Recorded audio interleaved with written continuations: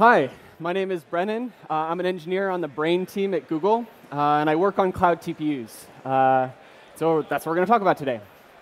So to begin with, I wanted to start with a little bit of motivation. Why TPUs? What are we here? This is a chart that I'm actually really quite fond of. It was recently published by OpenAI on their AI blog. And it traces over the last 6 years a number of seminal advancements that have happened in the field of deep learning. You can see on the left AlexNet, which is one of the models that really kicked off the deep learning revolution that we're experiencing today. As you go farther to the right, you can see more advanced vision models, but you also see whole new capabilities being unlocked. Translation, deep speech with audio processing, neural machine translation, Dota 1v1 real-time game playing, and one of my favorites, AlphaGo Zero, and AlphaZero at the top right. And as deep learning has progressed, we've gotten more and more stuff that we're able to do with deep learning, which is really cool. But if you notice the y-axis of the plot, we need not just linearly increasing amount of compute, we need exponentially more compute. Unfortunately, just as we need exponentially more compute to do deep learning and unlock this world of possibilities, Moore's law, or in particular, we're running into the end of Dennard scaling. Single core clock performance, not improving very much. Single thread performance, IPC, has basically hit a brick wall. Even though we're still increasing the number of transistors, that trend is even starting to slow down more recently. And so we're really in between a rock and a hard place.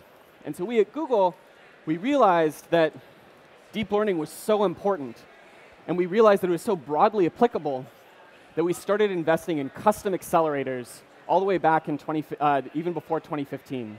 So in the top left-hand corner is our first generation TPU. They're actually these actual devices available in the booth over there if you're here in person. Our first generation TPU is designed just for inference only, so serving a model after it's been trained. And this was very important as we were deploying our first large-scale deep learning models at Google. But over time, we realized that training was just incredibly hard to do, and to do it well. And so we started investing in our second generation TPU, which you see in the middle here. But we realized that in order to train bigger, more powerful models, we need to have these TPUs all linked together and focus on a single task in a very tightly coupled fashion. And so these TPU devices are really designed to be deployed in TPU pods, which you can see on our top right-hand corner. But deep learning is advancing so rapidly, and there's so much possibilities for this field.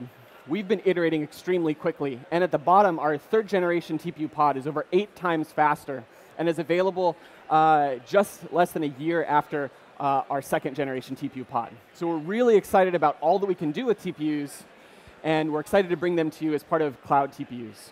So that's our motivation for why we're here. This is what I'm going to be talking about today. The first is a life of a TPU program. Let's dig into what actually happens underneath the hood when you're running on a Cloud TPU.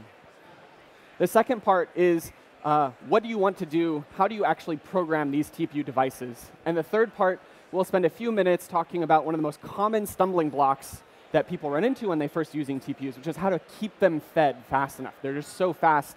It really is an interesting engineering challenge to feed data. So with no further ado, let's dig right in. So if you want to run a program on a Cloud TPU, well, you've got to provision your Cloud TPU resources. And so let's talk a little bit about that. We show this picture of like one Cloud TPU device, right? This is our second generation TPU device. But really, you never see them bare like this in our data center. These are specialized devices, and they're not general purpose, right? They're optimized just for machine learning. So in practice, we deploy them often in what we call these pod configurations. So here you've got 2 middle racks of TPUs. You actually have an 8x8 or 64 total Cloud TPU devices hooked together in this custom mesh network. And flanking these 64 TPU devices are actually 64 general purpose x86 machines in racks A and D. And their job is to feed and manage the TPU core. When you request one Cloud TPU, you don't get just the TPU device itself.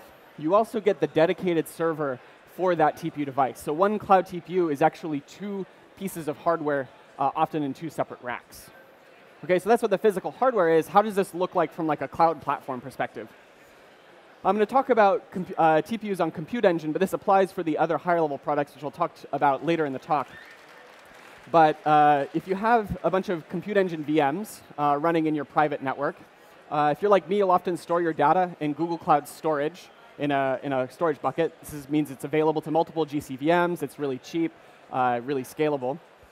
And when you want to allocate a Cloud TPU, what happens is you get the dedicated Cloud TPU host and TPU device. And in order to access them, we open up this network peering channel, or this bridge. And once that's open, you can actually connect to it from your GCE VMs over TensorFlow's open source gRPC protocol. Now, in this picture, I'm showing one compute engine VM talking to one Cloud TPU. But this is designed for maximum control and flexibility. So you can have multiple VMs talking to one Cloud TPU. You can have one VM controlling multiple Cloud TPUs, or any combination you want. Cool. So how do you make that happen? Well, it's just a couple of gcloud commands away. Gcloud compute instances create to create your GC VM. Gcloud compute TPUs create to create your TPU. SSH in your VM, install TensorFlow, and you're off to the races. Well, not quite so fast. This is a sort of complicated command, so let's break it down a little bit. When you create a Cloud TPU, you need to specify the version of TensorFlow installed. And the reason for that is because TensorFlow is not designed to work across different versions.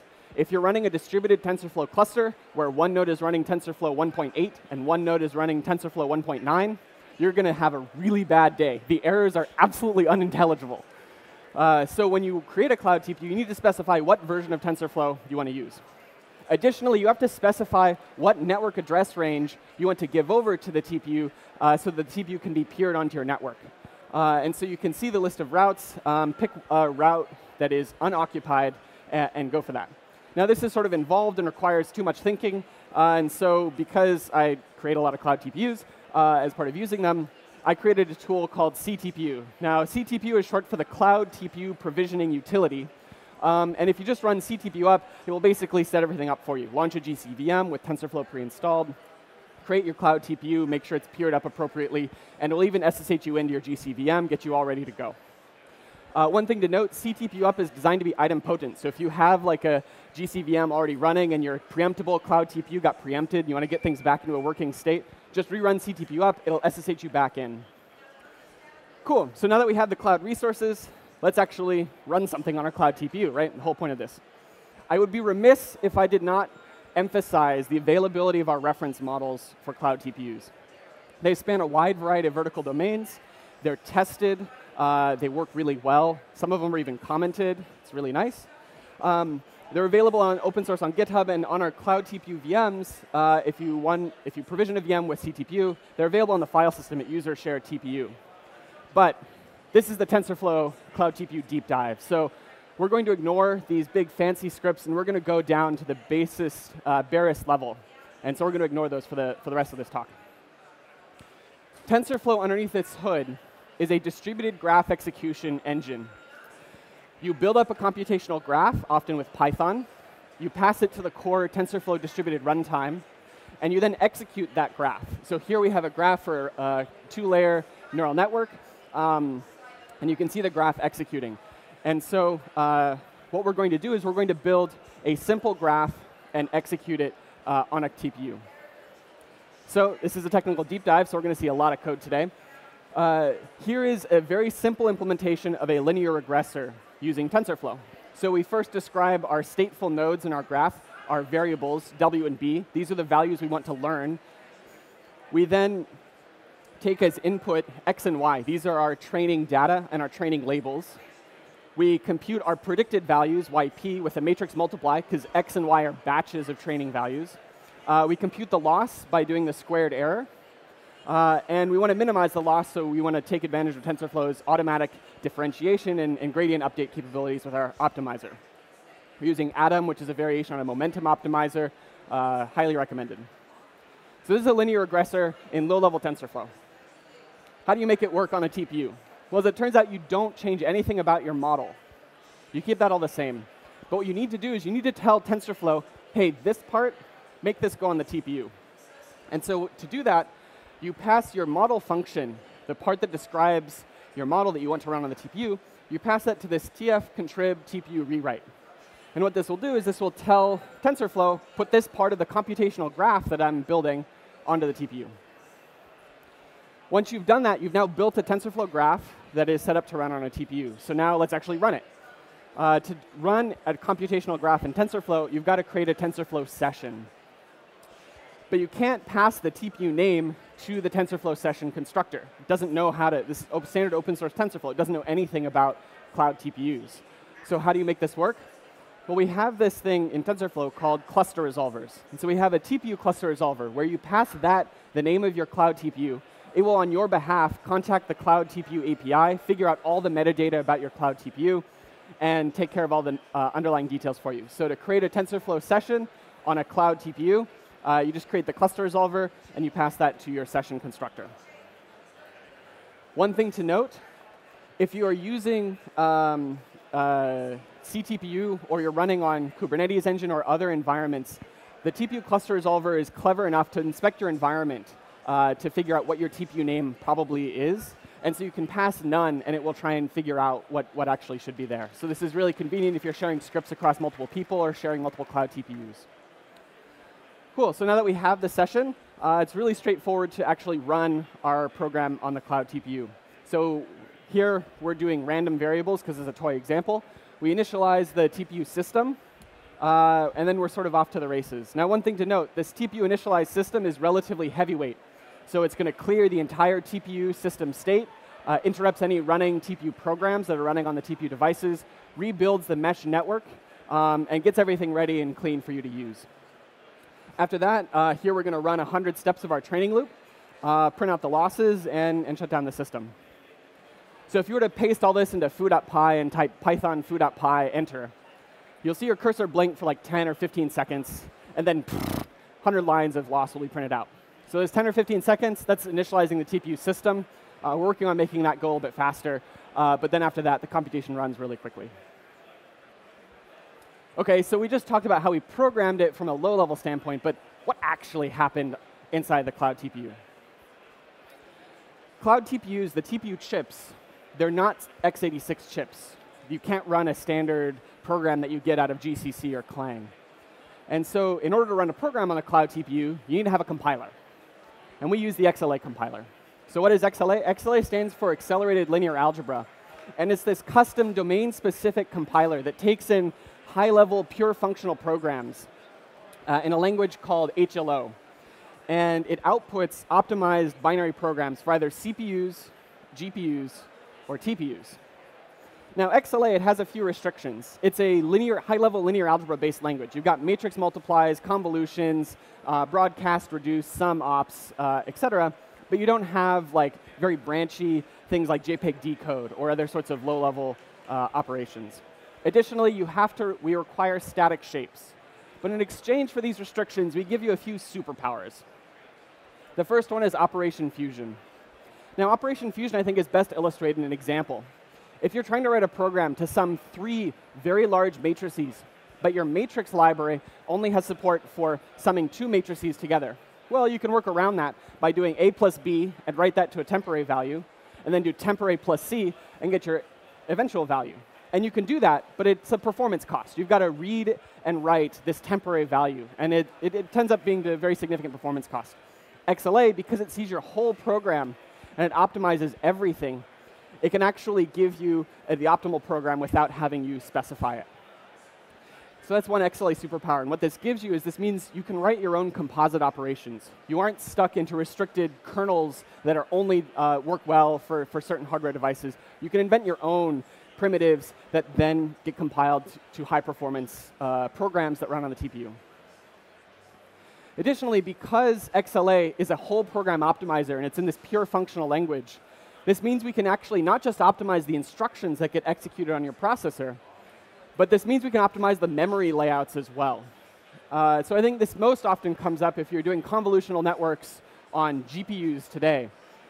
The recommendation was to do what's called channels first for most GPUs. You got much better performance if you did NCHW, right? Batch, channels, height, width.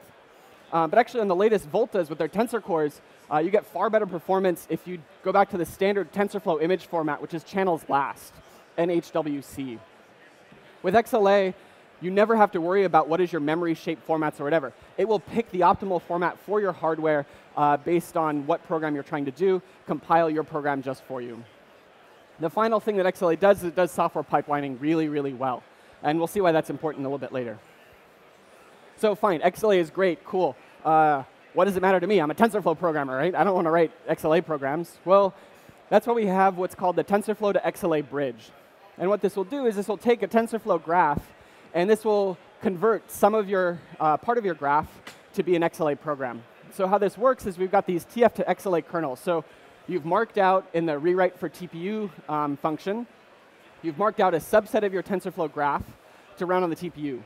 And so what we'll do is we'll go through op by op and translate them into portions of the XLA program. Here, the XLA graph on the right-hand side. For add, it's a straightforward one-to-one mapping. But for softmax, there is no softmax, what's called HLO op. And so instead, the kernel builds up the softmax operation from the set of primitives. What this means is that if you want to write your own operation that's different than softmax, you can build it up from your own primitives, and it will run just as fast as softmax modulo the performance characteristics of your computation. Right? There's nothing special. Once we finish translating the whole program into the XLA graph, the TensorFlow runtime will execute the XLA compiler on the XLA program that it built up for you, replace that subset of your graph with this custom XLA program, and then it will run the graph just like you'd expect. OK, so that tells us like what bits of software are involved, but like let's dig one level deeper. What actually happened on the TPU chips? In order to understand that, we need to understand what are the TPU chips. We need to see what's going on with them. So one TPU chip, this is a V2 chip. The V3 chip has double the amount of HBM and is a little bit faster in the core. But in a V2 chip, you've got 2 cores. Each core is identical, so let's double-click on one of the cores and see what's going on. You've got 3 key components. You've got the scalar unit, you've got the vector unit, and the matrix unit. So the scalar unit, that's typically used for loop indexing, making sure if you're doing a loop n times, you do it n times, computing addresses in memory, things like that. The vector unit is very sophisticated. It has support for float32. This is IEEE float32. int32, this funky format bfloat16, which we'll hear about in a minute. Through software, it can support a lot of other formats like int64, complex64, et cetera, where you've got a int32 real part and int32 imaginary, et cetera. And it lets you do all sorts of things, compute transcendentals, things like that. But the real heart of the Cloud TPU is the matrix unit. So this is a special hardware circuit design called a systolic array. And so the matrix unit is a 128 by 128 matrix multiply systolic array. And it is optimized for machine learning. It takes in as input bfloat16 or float32 values, computes the multiplication in this format bfloat16, sums up the values in float32, and the output is then in float32. So for those of you who need a bit of a refresher course on IEEE floating point formats, I know I certainly did, here's my brief handy-dandy guide. So IEEE defined what's called single precision floating point format. And this uses 32 bits and is often called FP32. You've got 1 sign bit, you've got 8 bits of exponent, and then the rest of the 32 bits, so you've got 23 bits left, that's the mantissa or the significand. That's sort of like how precise of a number you're able to specify. Now IEEE also defined a 16-bit half precision floating point format. And this is sort of the very natural extension from FP32. You take a few bits away from the exponent, you take a few bits away from the mantissa, bada bing, bada boom, you got 16-bit floating point format. One thing to note, however, is that the range ends up being quite drastically reduced. And when you train neural networks, you'll find that if you want to use float16, and there are a lot of good reasons why you want to use a 16-bit floating point format, you have to do a bunch of clever tricks in order to make sure that it keeps training. If you, most times when you train a neural network in FP16 without any modifications, your losses will explode to infinity, or you'll get not a number, nans, or your model just won't train. You'll have vanishing gradients that go down to 0. And this is because neural networks really need a large range in order to often train effectively. We recognize this at Google because we train a lot of neural networks. And so we did a bunch of studies across a broad range of neural networks, and we realized that if you have a different floating point format, this can often be a drop-in replacement. So we invented on the Google Brain team the bfloat16 format. And this is short for Brain Floating Point Format in 16 bits. And this preserves the exact same range of FP32, but does it in 16 bits. And as it turns out, this is often a drop-in replacement for FP32, but because it's only in 16 bits, it takes half the space. That means your memory feels twice as large. This means that your memory bandwidth is twice as fast. So it's a really cool performance optimization that we've done in TPUs. Cool. So now that we know about floating point formats, let's talk a little bit more about the matrix multiply unit. This is a 128 by 128 matrix multiply unit. So does that mean that my model has to be composed entirely of 128 by 128 matrix multiplies? Well, the answer is no. So here's a study on ResNet 50. And I took a single Cloud TPU device that you can run today, and I basically sweeped a number of different batch sizes.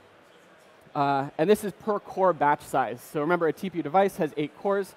So this is our per core batch size. As you go from 1 to 8, you'll see performance is increasing very significantly. We reach our peak performance at batch size 128. So what's going on here? The XLA compiler is able to realize that if your batch size is 128, that fits really nicely with the 128 by 128 matrix multiply unit. But to really understand what's going on, I think it's easiest if we plot it on a log scale, right? We're doubling the per core batch size on the y-axis, on the x-axis. So let's turn the y-axis also into a logarithmic scale. And here it's a little bit easier to see. We've got 2 distinct trends. It's a piecewise performance layer. We increase performance practically linearly from batch size 1 to batch size 8. But after that, performance improves only a little bit. What this means is that XLA is able to do a really good job software pipelining all the optimizations after you get to batch size 8 on a Cloud TPU. Now, this is just on ResNet 50. There have been a variety of other models that work really, really well at even smaller batch sizes, depending upon whatever things are. So one question we often get is, do I need to have my model be batch size 128, or do you need to have my model be like 128 everywhere? The answer is, of course, no. XLA takes care of getting you the optimal code generation across a variety of different model architectures and batch sizes. OK, so now that we know a little bit about the chip, now we can really delve down and figure out what actually happened in our linear regressor program on a TPU. So the first step is we load the weights into our matrix multiply unit. After that, we stream through our training data into the matrix multiply unit, compute the matrix multiply, and stream the output out. Now, I mentioned about Operation Fusion. XLA is actually able to, in parallel, stream the values into the vector unit, compute the loss or the activations or whatever other operations your model requests, and stream those values out in parallel. And as a result, you get really high performance, and you're really able to take advantage of all the capabilities on the chip. So we've been delving really deep into one single program, but as it turns out, all we've been doing is running on a single core of our Cloud TPU device. TPUs are designed to be networked together, and they're designed to be parallel devices, so multi-core execution is very important. As it turns out, because we have this custom network, and because we've designed these things from the ground up for parallel compute, it's actually really easy to make these go not just on a single core, but across cores up to a whole pod. All you need to do is you need to take your optimizer and wrap it in this TPU cross-shard optimizer. What this means is this coordinates the optimization routines that are being run on your model across all the different compute cores in a TPU device, all the way up to a whole TPU pod. After that, you just say batch parallel instead of rewrite. So this is a higher level API. Specify the number of shards, and done. You're off to the races. That is all you need to do. So we've been walking through how to write a TPU program. We've been using low-level TensorFlow. This is because we wanted to see what's going on underneath the hood. But really, no one writes low-level TensorFlow on TPUs. It is too verbose. The low-level APIs we're optimizing and changing relatively frequently. It means you're locked into a TPU program. There's a lot of features and performance optimizations that are also very hard to write in low-level TensorFlow. So how do we program TPUs? The first thing I want to tell you about is TPU Estimator. So TensorFlow is designed to go across a wide variety of platforms and go from research to production. And many of our production users have realized that many of their problems can be decomposed into 2 key aspects. The first aspect is describing your machine learning model. Is this random forest, a convolutional neural network, a deep neural network? And these models are often generic across the input data. So you write a second input function that describes what data you want to load in. And by decomposing this into these 2 distinct parts, You then pass these functions to the core estimator logic, and the estimator takes care of all the nitty-gritty things like handling failures, checkpointing, exporting for inference, a whole bunch of other really nice things. And so the TensorFlow Estimator API is used by a vast majority of production teams at Google.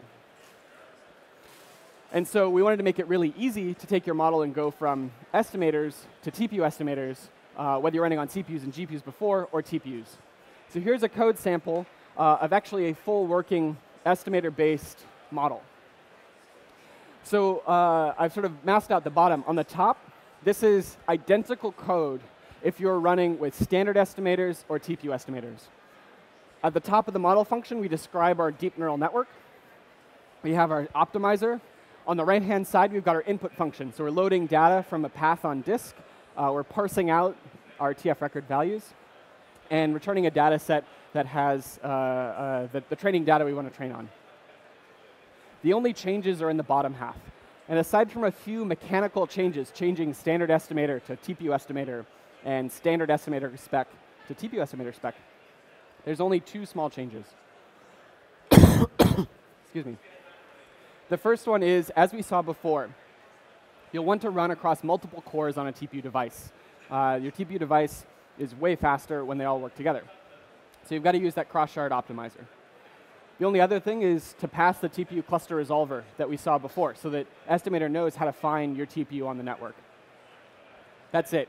It's really easy to go from an estimator that runs on CPUs or GPUs to an estimator, to TPU estimator that will run on TPUs all the way up to a whole TPU pod. But I want to actually call out one thing. We on the TensorFlow team, we want to go wherever you want to go for your machine learning workloads. This means CPUs, this means GPUs, and this means TPUs.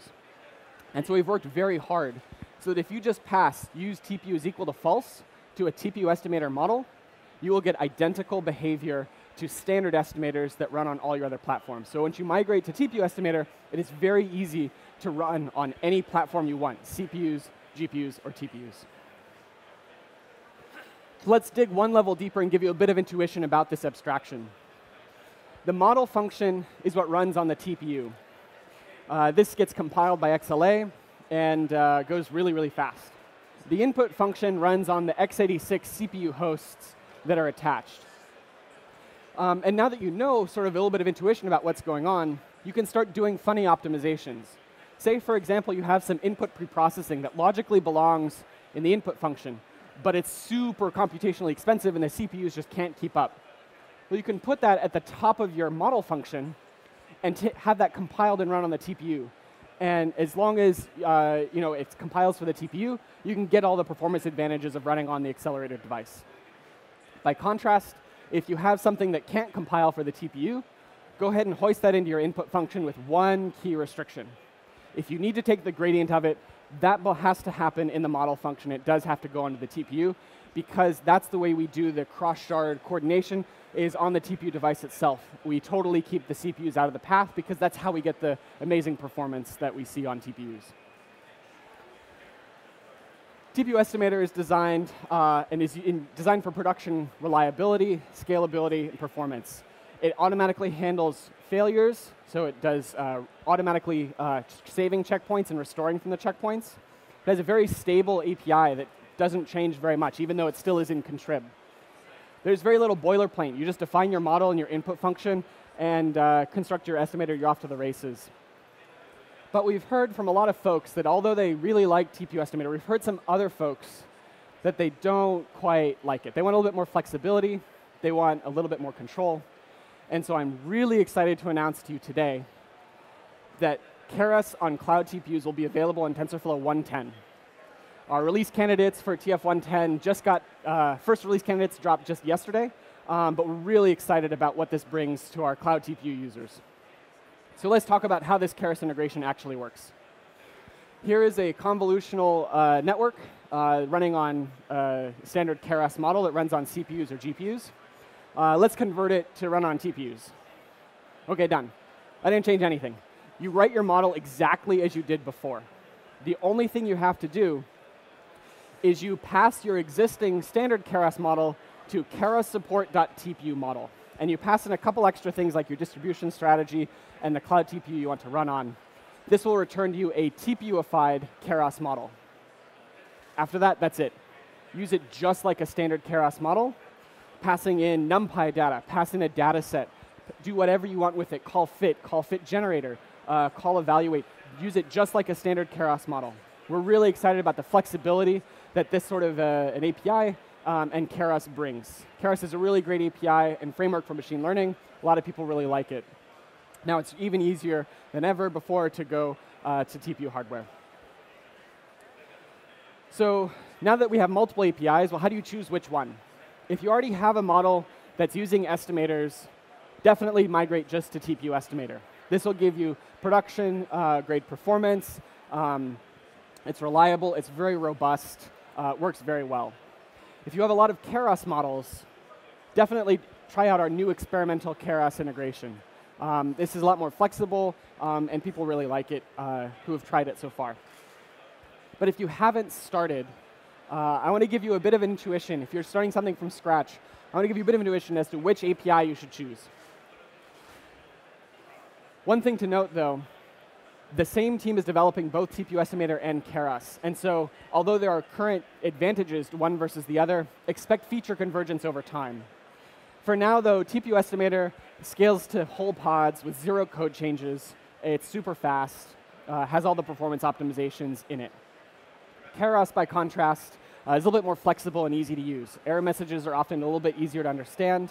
It supports non-static shapes through a bunch of dynamic recompilation underneath the hood for you. So we're really excited about both these two APIs. If you want more flexibility, go with Keras. If you're in production, you want peak performance, go with TPU estimator. Now, I've gone through the mechanics of how do you actually program these cloud TPU devices. But as we've migrated a huge number of customers from other hardware platforms to TPUs, and we've done this both internally at Google and externally as part of Google Cloud, we've gleaned a number of best practices and tips. So I'd like to walk you through a few of them today. Far and away, the best advice we can give you is, if possible, start with a reference model. These are well-tuned. They're reasonably clean. They are tested to converge reliably. So our ResNet 50 implementation, if you train it on ImageNet, you're going to get 76.2% top one accuracy every single time. These are high quality both in the machine learning and in the performance. But if you can't, and you have an existing code base that you've invested in for your machine learning model, we have a workflow that often works pretty well. Step one is, on your existing hardware, port to estimators. This often results in a bunch of code getting deleted that you sort of manually were doing, like checkpoints and things like that. And then at this step, once you've completed your port to estimator, be sure to verify convergence. This is often a mistake that people skip. Once you're sure that your model is working exactly as you expect, then do the mechanical change from estimator to TPU estimator. Start with use TPU as false and make sure that the mechanical changes work just fine. And after that, turn on TPUs and you're off to the races. And finally, be sure to optimize performance. You won't see the full benefit of Cloud TPUs if you ensure they're not being bottlenecked by your CPU input pipeline. Now, this is a very common workflow, migrating existing models to TPU hardware. But we've actually seen a lot of people just start on Cloud TPUs natively. There are a number of really compelling advantages for that. In addition to being cheaper, most importantly, they're fast. And so you can iterate much more quickly than you can on any other hardware platform that we see. So if you want to bring up a brand new model from scratch and you're not starting from one of our existing models, be sure to iterate very regularly. It's much easier to debug a few lines of code delta than it is a 1,000-line model function with a very sophisticated network. If you're trying to figure out, your shape inference, you need static shapes, and shape inference isn't working right. Much easier to figure that out if you just changed a couple lines than if you have to hunt through a 1,000-line model function. So iterate regularly. As a bonus tip, make sure to optimize your input pipeline performance early. This just is gas on the iteration speed and just helps you go a whole lot faster. Once you've got a basic thing working, usually on a single Cloud TPU device, take advantage of what is the magic of TPUs, which is you can scale. Scale these out to whole fleets to run hyperparameter searches in parallel, or scale up to train your models super, super fast, get results, turn around, optimize your model, and develop your system. So those are some of the high-level best practices. Let's dig down again into the nitty-gritty. When you're developing models on Cloud TPUs, some of us aren't perfect coders, and we end up putting bugs in our systems. And so I want to walk you through some common errors that people sometimes stumble upon so that you have an intuition for what's going on and how to solve these common issues that come up. So the first one is unimplemented error. This file scheme local is not implemented. It tells you the file that it's trying to do, and you'll like grep through your code, and you're like, nowhere do I reference /temp. What the heck's going on? This is very common because estimators, and therefore TPU estimator, handles software failures. It handles hardware failures. It handles other problems in your system. And so as a result, it requires a checkpoint directory so it can save and restore training progress. And if you don't provide it a checkpoint directory, it will helpfully create one for you on /temp. Now, when you try and run this on a Cloud TPU, the Cloud TPU is a totally different device. It cannot read or write to /temp on your GC VM. This would totally break all the security abstractions. Like, it just doesn't work. And so what's happening here is that it's trying to do just that. So the solution is to, whenever you're running a TPU estimator model on a Cloud TPU, be sure to specify the model directory. That's where your checkpoints get saved to, and they get restored from. You need to set the checkpoint directory to be someplace on a shared file system that both the Cloud TPU and your Python process can read and write to. This is often GCS, Google Cloud Storage. Another common error message is the following. You get this not found error, no registered where op kernel for XLA TPU JIT. So what's going on here? Well, remember that TensorFlow graph gets converted into an XLA graph, which then gets compiled and runs on the TPU device. And what's happening is we don't have a TF to XLA kernel for the where op. Okay? And so what you need to do is see if you can restructure your program, your TensorFlow graph, to not use these ops that we don't have a translation for into XLA. Alternatively, you could implement the TF to XLA kernel, because all these are fully open sourced. You can implement your own, or file a bug, and we'll see if we can prioritize getting those op kernels implemented. Okay, another common error message that people might see is the following. Not found error, no registered cast op kernel for XLA TPU JIT. Aha, well, we've seen this one before, right? Well, as it turns out, it's a little subtle. The final parenthetical is the key difference. The op kernel was found, so there is a TF to XLA op kernel, but the attributes didn't match. So let's dig into what are the attributes. We've got our destination type of DT int16, our source type, DT float, and a device. Now, the device is fine. The issue is actually DT int16. TPUs don't support int16. They only support float32 or DT float, int32, etc. So the solution here is to, instead of trying to cast to int16, leave it as float or cast to int32. If you want to see what ops a priori before you get these error messages, if you want to see what ops are likely compatible with TPUs or not, we have this really cool TPU compatibility checker. And the tools page documents really clearly how you can use it. Now, one thing to note, we're constantly adding new kernel implementations and supporting new data types, et cetera. And so the source of truth is often the compiler and the TensorFlow version you're actually using. So beware that there is some delta between what the tool says and reality. The final error message that people often stumble over is the following. Not found error, op type not registered, pyfunc. Now remember, Cloud TPUs are this distributed computation device. Your Python runs on your GC VM, but the Cloud TPU has no Python available to it on the CPU. It's just a C++ binary, as it turns out. And so you can't use pyfuncs on your Cloud TPU. However, with a little bit of cleverness, you can use pyfuncs in your input function, like we are here, our input pipeline task 0. You can do that with a technique I'm going to show you in the next section, which brings me to feeding a TPU program. So I want to take a step back before we delve into this and actually remark upon a trend that is happening across TPUs. In fact, if you look at NVIDIA's Volta GPUs, they're phenomenal accelerators. They're really fast, and NVIDIA's done a great job working on them. And if you try to run a fast model on NVIDIA Volta GPUs, like ResNet 50 on a DGX1, you'll find that the local SSD can't keep up. We've seen this in TensorFlow as we benchmark on a wide variety of hardware platforms, that unless you have a high-performance storage system, your accelerators are actually going to sit idle, waiting for data to be fed in. And in this case, just the raw throughput of the SSD can't keep up. If you have the data in memory on your RAM disk, you're fine. But if it's on the SSD and you've got a cold RAM disk or a cold buffer cache, you're not. And if you try and optimize around this, it can often be quite pricey. So one company found that the storage costs alone on a non-GCP platform was more expensive than the entire Cloud TPU solution, including storage, including the Cloud TPUs themselves. In this case, it was preemptible, including the GCVMs to drive it. So the entire GCE solution was cheaper than just storage on this other platform. The GPUs could be completely free. The compute could be completely free. The VMs, the compute, everything could be completely free. Just the storage alone was more expensive. And so to tell you about how you can feed fast accelerators, TPUs, but also GPUs on Google Cloud Platform. This is available, all these are available in standard TensorFlow. I want to walk you through 3 ways that you can do this.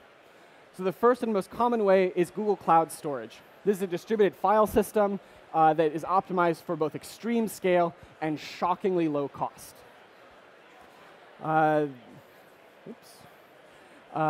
The next one that people often do is use Compute Engine. This allows you to stream data from either local SSDs or in-memory data structures. This is where you can use PyFuncs to preprocess your data. You can stream the data from GCVMs into a Cloud TPU. And finally, I'm really excited to announce a brand new integration coming in TensorFlow 1.10 over the next few weeks. That is Cloud Bigtable. Cloud Bigtable, for those of you who are not familiar, is a wide row structured storage system, scales out horizontally, and has amazing performance both for low latency as well as high throughput, which is relatively unique for a system of this caliber.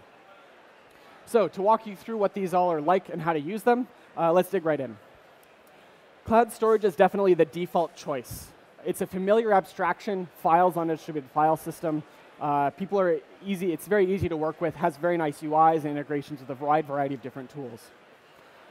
I have some tips and tricks for you to make sure you can get the best performance out of Google Cloud Storage. The first one is make sure you select regional storage. So not multi-regional, not nearline, not cold line, or else you're going to get a nasty bill at the end of the month, because those end up being far more expensive for use with high-performance compute devices like Cloud TPUs. Additionally, make sure that your data is in the exact same region as your accelerators, US Central 1 or Europe West 4 or in Taiwan. Additionally, GCS is optimized for high throughput but not low latency. And so in order to achieve high performance, you need to batch your data into large, often TF record files. We found that 100 megabytes to 200 megabytes works very well to allow, it's a sort of a sweet spot between parallelism and throughput of the files. To handle all this complicated data loading and parallelism and software pipelining, TF Data makes it very easy. So let's walk through an example. Here we're loading a set of TF record files, in this case, from a GCS path. We're reading 32 files in parallel. And after that, we've constructed a data set that we can then preprocess or do whatever we want. And this works, of course, for Cloud TPUs, but GPUs on GCE, et cetera. That's it. Just 2 lines of code. It's pretty easy. The next one I want to talk about is Compute Engine VMs. We have a few different ways that you can feed data into Cloud TPUs at high performance. The first one is the streaming files data set. This is a software pipeline data infeed that you can read from local disk, often local SSD, because that's faster than persistent disk SSD. But you can feed from both. And with streaming files, you can actually use arbitrary Python to preprocess the data using PyFuncs or otherwise to stream it into the Cloud TPU. Now, often we found if you do try and use PyFuncs, that will be a performance bottleneck. But for certain models, this absolutely makes a lot of sense. It's also great as an experimentation or getting started tool. Additionally, we have a second method, which is this RPC op. You can actually load data from any arbitrary gRPC server, as long as you implement a small gRPC interface.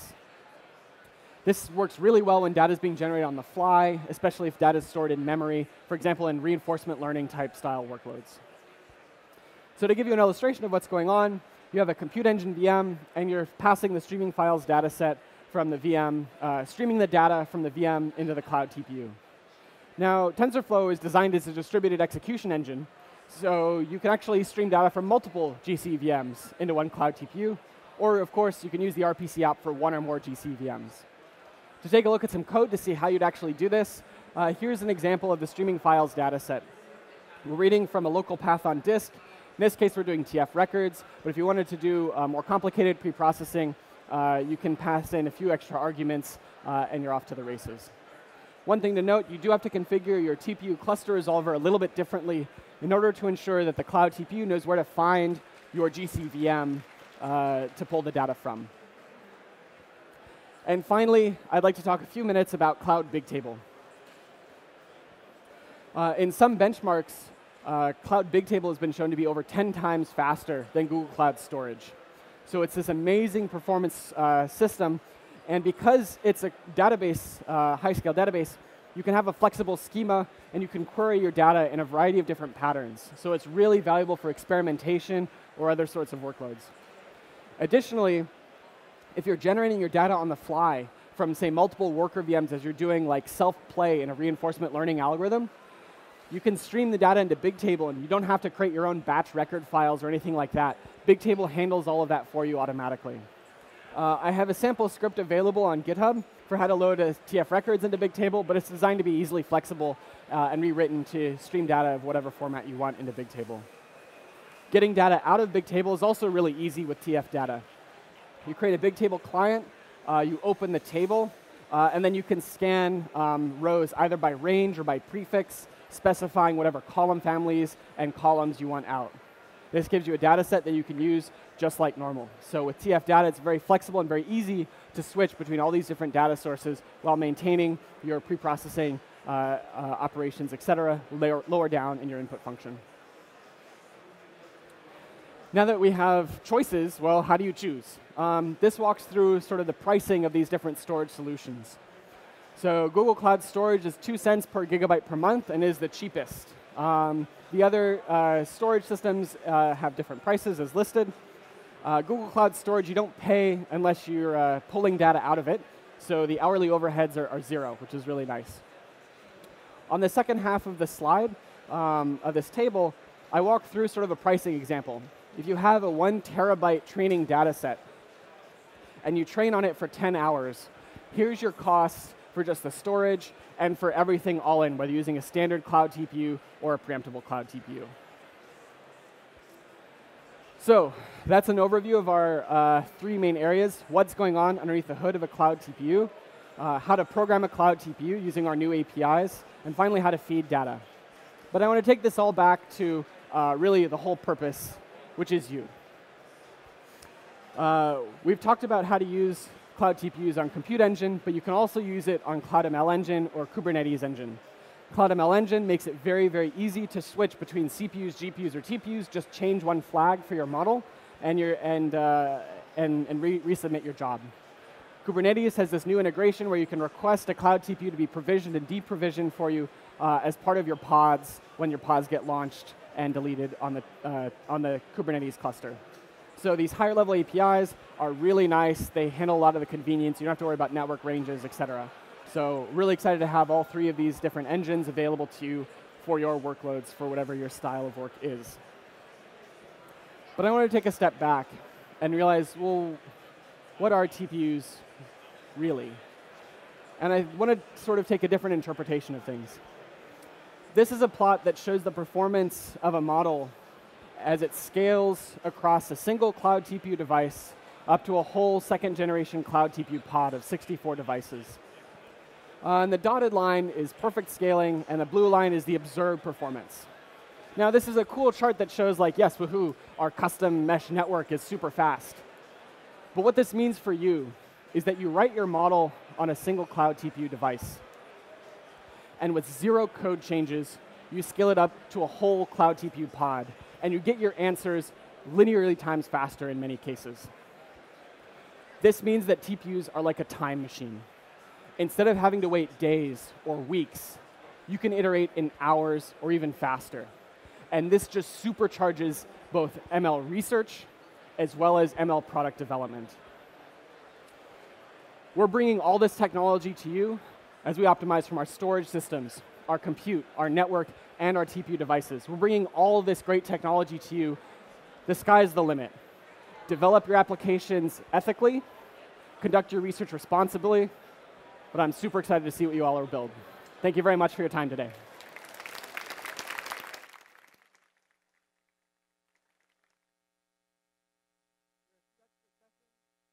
A few extra sessions. Third time's the charm. There's a few extra sessions available that you cannot see. There we go. That are also relevant to TPUs if you're interested. And I'm happy to take questions over off to the side because I am way out of time. Thank you.